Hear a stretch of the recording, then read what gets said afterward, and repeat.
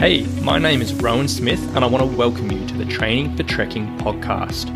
Now, this is the world's very first podcast which is entirely dedicated to helping you train, prepare and conquer your upcoming hike, trek or mountain adventure. So once a week, I'm going to be giving you quality and practical information on the subjects of physical preparation for trekking, dealing with altitude and nutrition on the trail, so you can know everything you need to be doing to have the best chance of a safe, enjoyable and successful adventure. So now you know what you're in for. Let's get into today's episode.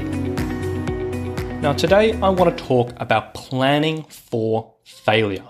Now this particular episode is going to be really relevant for anyone who deals with some type of ache, pain or injury and that's been holding them back on the trail, or anyone who isn't particularly in the best condition of their life. But you'd be considering stepping up into a bit more of a challenging hike which you haven't done in a while. So in this situation, you may be a little bit concerned whether your particular ache or pain is going to hold up, whether it's your knee, your foot or whatever, and whether that's going to be, get through this challenging hike, or you're going to be concerned whether your fitness is actually going to get you through.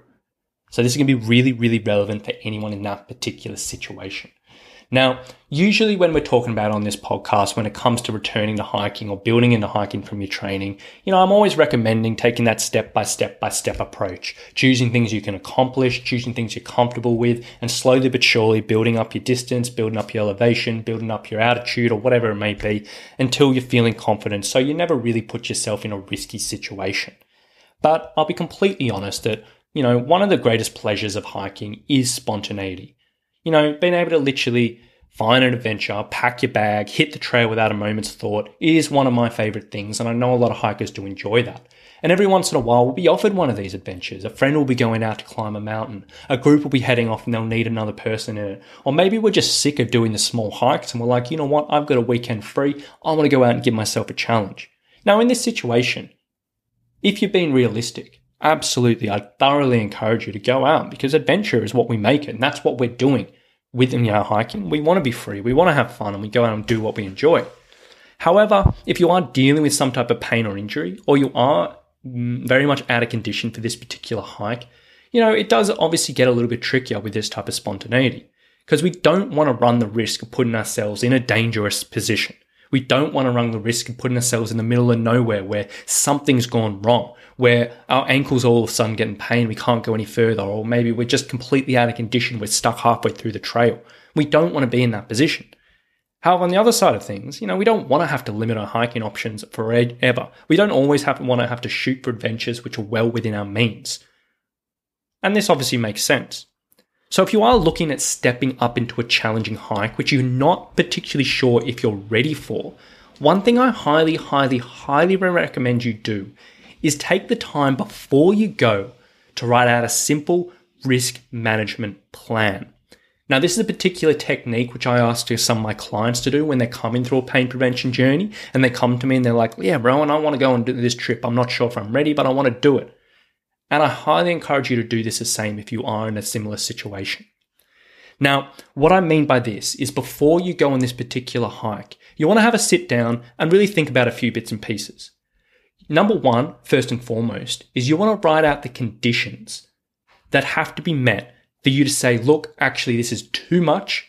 I'm not in a good position. I have to turn backwards.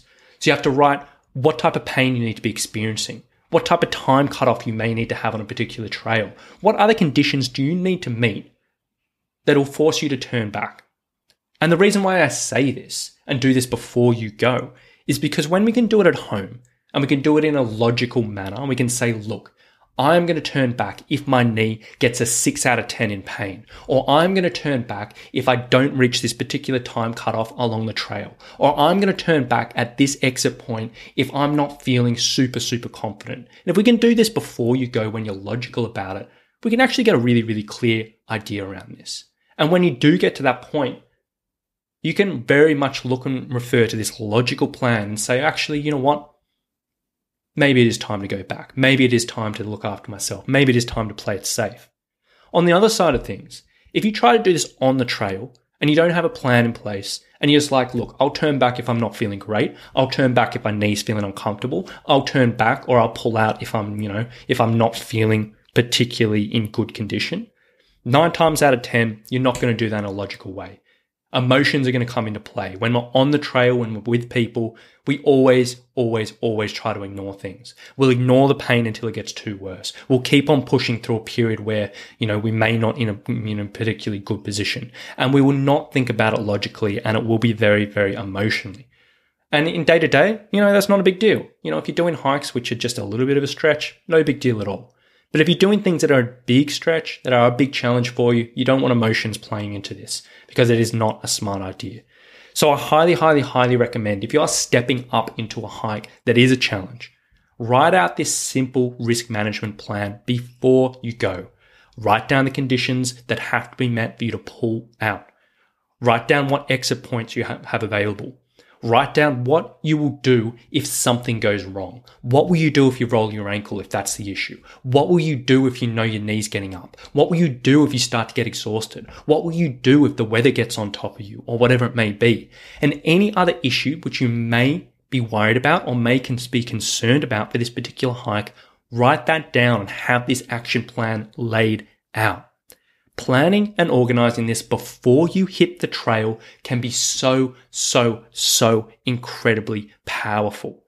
Take the emotions out of it, do it in a logical way, and it's going to be incredibly effective. And this one simple tip is going to be so important for anyone putting themselves in this situation. Because as hikers, we want to go out, we want to challenge ourselves, we want to have fun, we want to have that adventure, but we also need to do it in a way which isn't going to put ourselves and others at undue risk. So if you think you're stepping up into a challenge, if you're not 100% sure, 100% confident about whether you're going to get through this, go through this process. Write up this risk management plan, and it will serve you very, very, very well.